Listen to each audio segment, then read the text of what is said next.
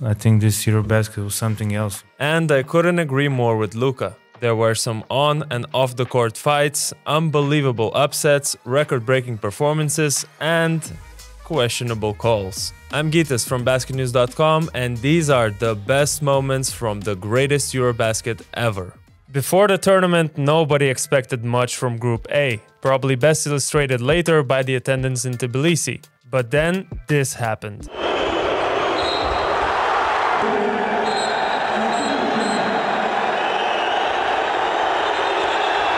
And sure, we have seen bigger fights on the court before, but what makes this unbelievable is that according to Korkmaz, he was attacked in the tunnel by 3 Georgian players and security guards after he left the court. The Georgian team denied such claims, saying no one slapped or punched anyone. But then the Turkish side responded with a threat to leave the EuroBasket altogether if they don't see the security camera footage from the tunnel. Turkish Basketball Federation President Hido Turkoglu even went as far as saying, if Georgia has balls, why don't they show camera footage? Well, we're 2 weeks removed from the incident and there's still no camera footage, so who knows? Oh, and by the way, as the fight was happening on the court, nobody bothered to stop the game clock, and 22 seconds just vanished. But more on the referees later. Coming back to basketball, there were some upsets. Turkey surprisingly lost to Georgia in that match I just talked about, but the biggest upset of the group was Spain being defeated by star-lacking Belgium, who managed to crawl their way to the next round. Nonetheless, the Spaniards recovered quickly, and in the last game clinched the #1 spot, beating Turkey with this clutch defensive play. We'll hit the ball down now. 20 seconds to go, you can hit. Well, turns it over! I cannot believe it. They're going to review this probably. Before we get into Group B, can someone please explain in the comments what the hell happened here?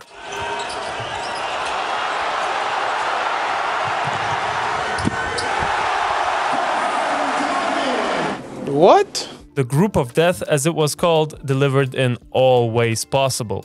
On the first day, the reigning EuroBasket champions had to take a taxi since their bus didn't arrive. Imagine being a taxi driver and taking Luka Doncic and Goran Dragic to the game. I would ask to take a picture at least. I believe that taxi driver was impressed with the company and with the passengers. He took the... I don't think he had any idea. Oh, really? They didn't know you? He was going super slow. We were kind of like, hey, let's go, let's hurry up, man. And while that particular taxi driver might have been a football fan or something, the German fans were flooding to the sold-out Lanxess Arena each game to support their team and witness Luka magic, of course. After retiring Dirk Nowitzki's jersey, Germany put up a show against France, with Maudo Low looking like an NBA star out there. Open floor, 3-on-1 break, Low. Oh, look at me. Look at that! How do you like me now? Well, Rudy Gobert was far from a $205 million player.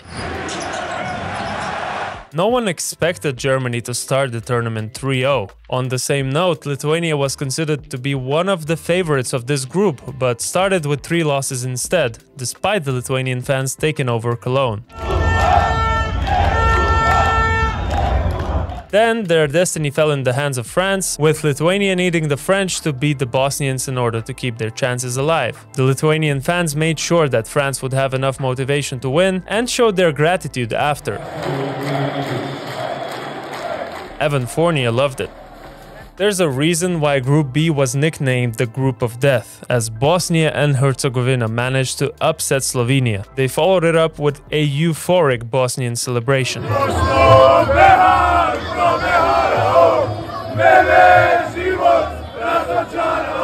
Unfortunately for them, the songs were later silenced by Lithuania in the do-or-die battle for the playoff ticket. Adding salt to injury, Miralem Halilovic learned about instant karma the hard way.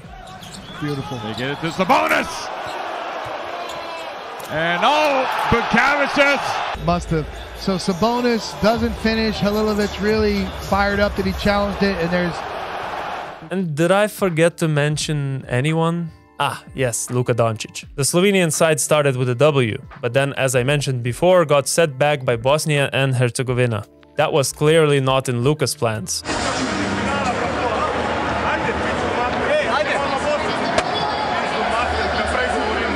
Then the Slovenians beat all of the remaining teams and clinched the next round as the winner of the Group of Death. To achieve that, Doncic had to take it to the next level. What's next level for Luka? Not much. just delivering the second highest scoring performance in EuroBasket history, thus breaking Nico Gallis's 46-point record. Doncic went nuts against France, scoring 47 points despite being elbowed and slammed around by their players. Group C. It was all about Giannis and Gianmarco Poseco. The Italian head coach took the spotlight with the most authentic Italian passion. Although people seem to have mixed reactions towards him, I gotta say I really love how much passion this man adds to the game. Tecchio takes his time, lines it up, knocks it down! Oh my gosh! Big shot after big shot! Moving on to Croatia, they had a legitimate chance to secure the second place in the group, but it seems that calculating who to face in the playoffs got in their heads. In the final group game versus Ukraine, an 8-point win would have accomplished just that. But with 27 seconds to go, Bojan Bogdanovic missed a free throw on purpose, and that kept their lead under 8 to potentially avoid Serbia in the quarterfinals. More on how that played out for them later. Also, let's take a moment and appreciate how great Ukraine looked in the group stage. They went 3-2 and finished second. Sviatoslav Mikhailuk hoped that Ukrainians watching their national team do well in the EuroBasket might bring some smiles to a tormented country, and I think they accomplished just that. Fun fact, Great Britain finished with 0 wins and also were the only country to not broadcast their games locally. And last but not least, Giannis gave the fans what they came for right from the start, with a game-winning block and a clutch reverse alley-oop dunk. Yes! Oh, above the ring! This got everybody buzzing, and the stands were filling up with names such as Greg Popovich, Chris Middleton, and Luis Scola, to name a few.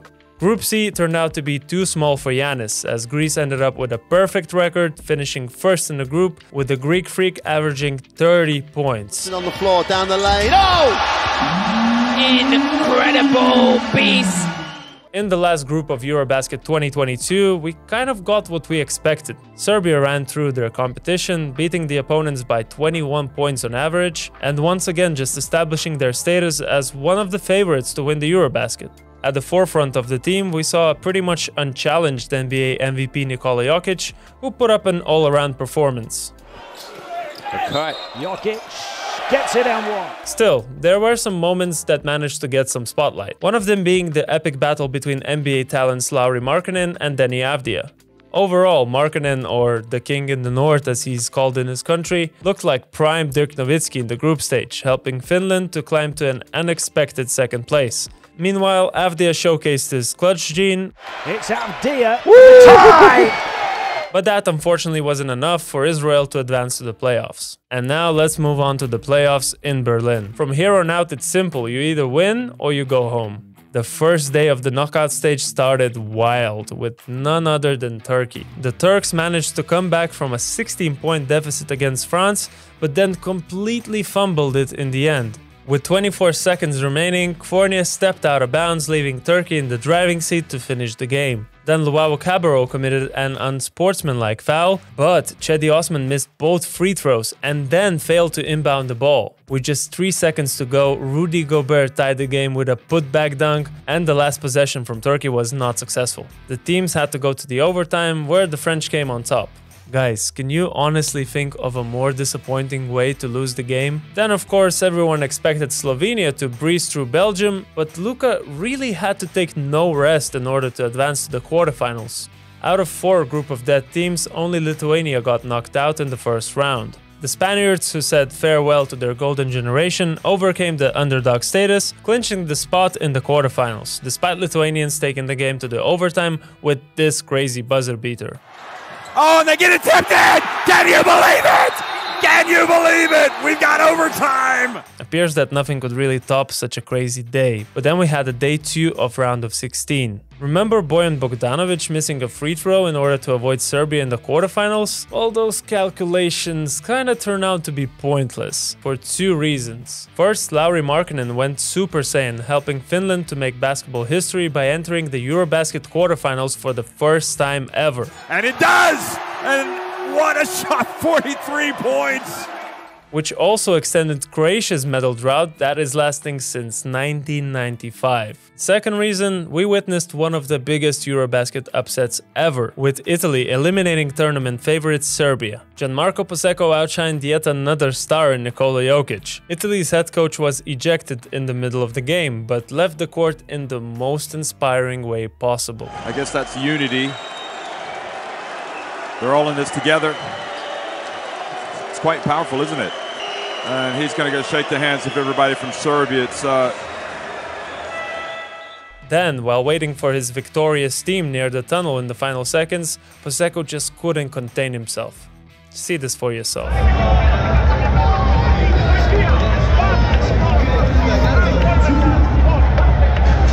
And then when you think nothing crazier could really happen, he jumps on Giannis to celebrate the victory. I love you, Jan. Love you.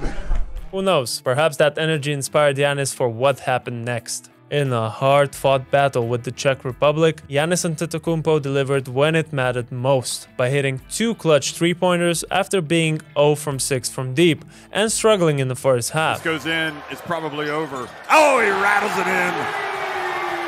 The Greeks moved up to the next stage and avoided another upset in the EuroBasket. I'm not sure what kind of a moon phase was on the 11th of September 2022, but the second day of playoffs had 3 of 4 games won by the betting underdogs. And that's not even the crazy bit. 3 of those games ended with the exact same score, while the 4th one was only 2 points off.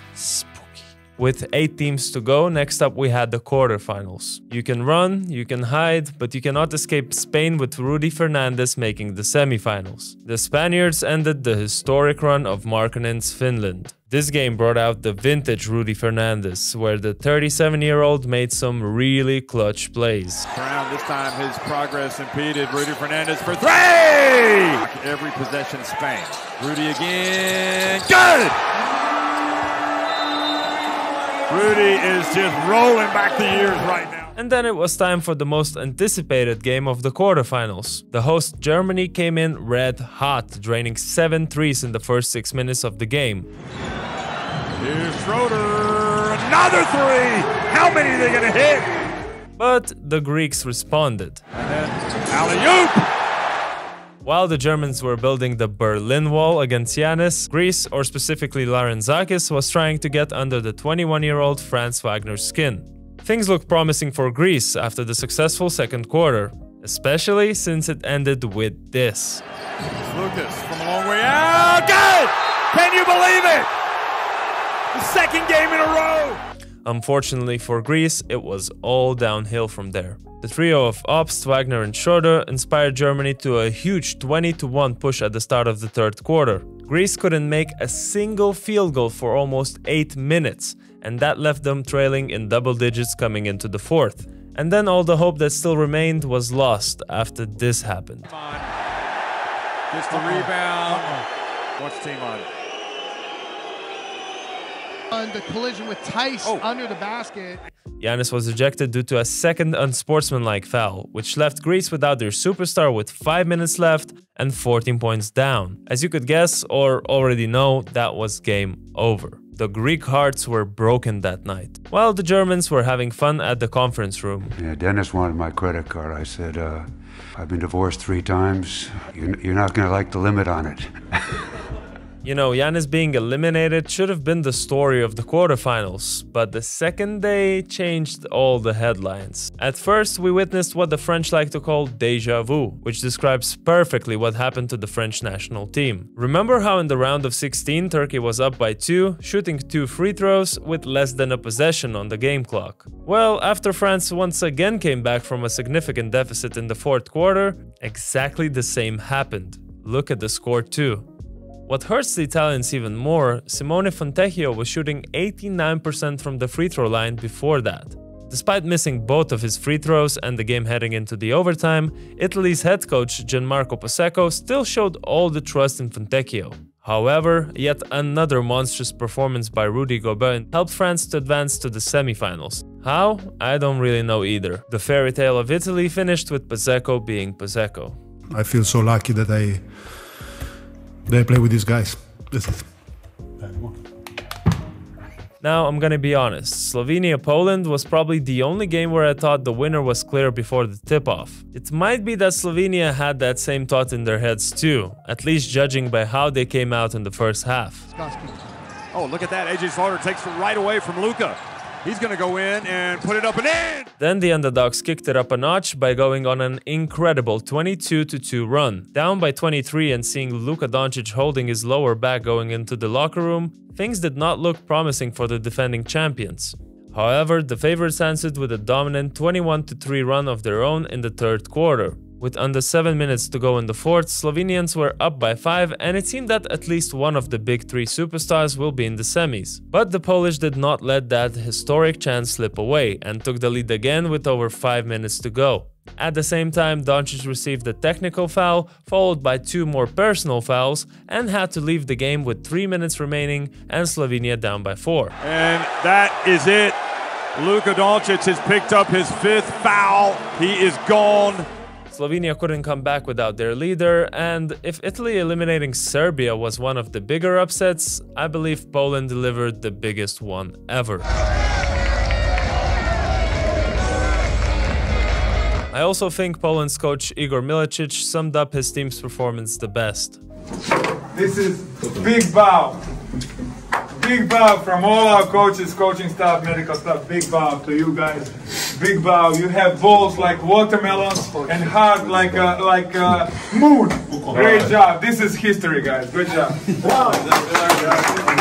Don't know about you guys, but for me, EuroBasket had lost most of its magic by the semis. Surely, we still had the medal games ahead, but I believe many of us were hoping to see all 3 NBA superstars facing each other. Unfortunately, that's not how it works, and not only all 3 teams got eliminated, but they didn't even face each other. So yeah, at least for me, the semifinals hype was kind of fading out. This was best illustrated by the first game, where France blew Poland away by 41 points, which marked the biggest victory margin in EuroBasket semifinal history. And if you could say France was lucky to pull out all those wins before, this one showed much more of their true potential. I guess Poland's wishes were a bit too ambitious. Let's celebrate! Let's go for the goal! The second semi-final battle between Germany and Spain was much closer. Dennis Schroeder showed why he has the best handles in Europe. And Schroeder gets it to go and he's fouled! I thought he was doing too much! Which got instantly approved by the Lakers, officially signing him right after the match. On the other end, Usman Garuba suddenly became a playmaker during the crunch time. Gets it to Garuba, and then he finds Juancho right before the end of the shot clock. Unfortunately for the hosts, Schroeder's incredible performance was not enough to overcome the genius of Sergio Scariolo, who clearly thought the job wasn't finished yet.